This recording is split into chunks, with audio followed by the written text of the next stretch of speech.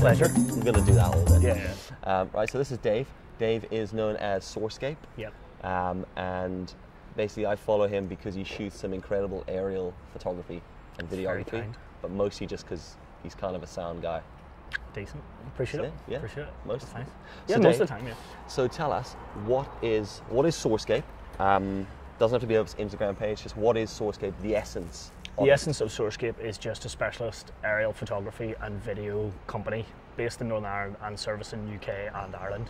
Okay. So it was born about from me working in a job that I particularly didn't enjoy, wanted to do something different, and had a lot of connections and networks in that creative industry. I wanted to explore that, had a drone, and then started taking video and pictures and thought this is pretty cool, and then rolled into making a company out of it, and thankfully it's been an amazing experience so far. Cool, so you're doing a mixture of your own photo and film stuff, like your own projects, but you're also doing commercial work. So yeah, so the majority of it obviously is with getting the license side. It means that I can get paid for the work that I do. So essentially I can do work for other people and get them photos and videos. Yeah, and yeah. then on that, being flexible and being self-employed enables you to have the time and the freedom to do some side projects and things like that. So we've worked with some like really cool collaborations so far, and hopefully some more. You were an accountant and then you became a droner, right? A droney. Dronist? Drone artist? Droner? Dronographer. Dronographer? I like dronographer. Yeah. That's good. So at what point did you say, I'm going to do drone aerial stuff? What was that? That How'd transition. you get from, I'm an accountant, I'm going to do drone stuff? So essentially just had a toy drone Oh, right, that okay. I was flying about All right. and in the house and stuff, because it was a really small one. Yeah. It was bought as a Secret Santa gift, I think. Okay, one So, of those little like... One of the wee yeah. tiny ones. Yeah. Yeah. Understand what's happening here. And then saw some videos and then looked into it, and obviously knew here with Northern Ireland, like the scenes you can get, Yeah, Ireland and the UK in total, like the scenes you can get for such Yeah. a tight, small area, and the places Exactly. that you can film is it's very feasible to be able to do it from a drone perspective. Yeah. Now, weather isn't great, But that's cool. But that's cool, nature of because a lot of people now will be seeing drone stuff and wanting to buy a drone to film it. But you've come from I was playing with a toy drone and thought, how this could be so cool you if still I have actually to, did this right.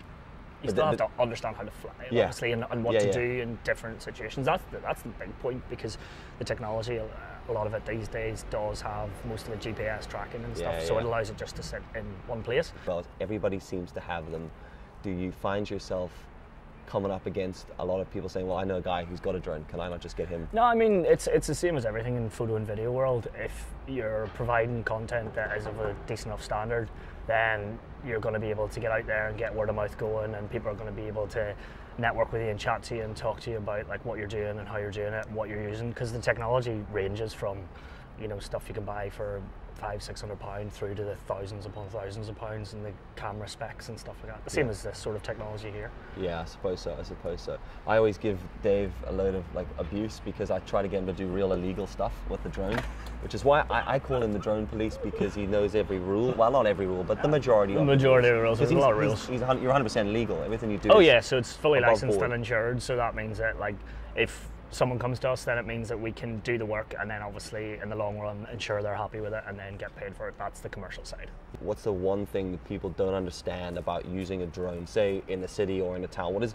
the one thing people think? Because like I assumed that I could just buy a drone, throw it up, film a couple of shots. Like today, I'd just be like, I Yeah. want to run the drone Yeah, of down course. here. Yeah. What do people not understand about that? So it's all about safety and ensuring that nothing happens that impacts that sort of industry. So you're constantly doing situational awareness. The big thing is just the awareness on that there are regulations, and also that obviously to do work and to sell the work from it or to do a service for someone, you have to be commercially licensed for that. Okay. Now, there are tons of amazing guys and girls who have drones and do photography and video with them for themselves, and it's incredible, and the stuff they're producing is amazing. Yeah. And they may not be commercially licensed, but if it's for themselves and self-promotion, that's okay.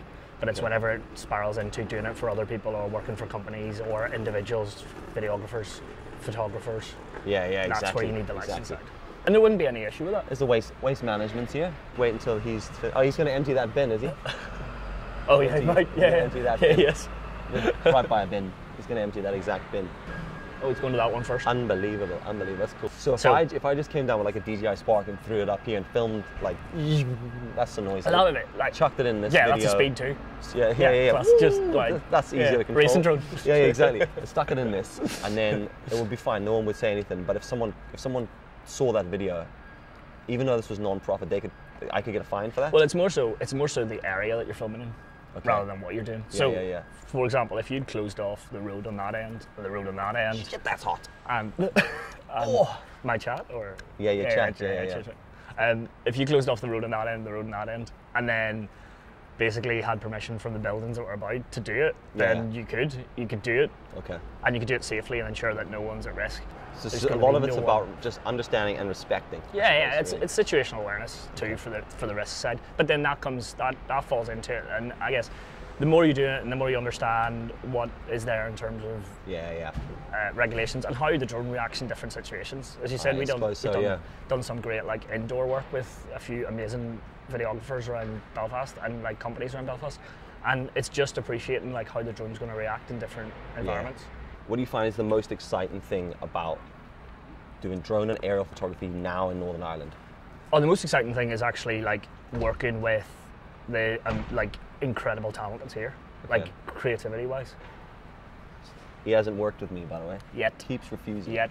Keeps refusing. I've been emailing, calling, texting. You must have a different number or something, buddy. Is that 07777? Cool. But no, it's working with those guys, collaborating with those guys, working in the environment that we have, and obviously like nature of Northern Ireland is, you can come here, you can get some shots of Harland and Wolf, and then an hour down the road you're at the Causeway Coast. Yeah, exactly. And you're getting views of like that area, and that's why capturing that perspective of Northern Ireland is incredible, even if it was just portfolio work.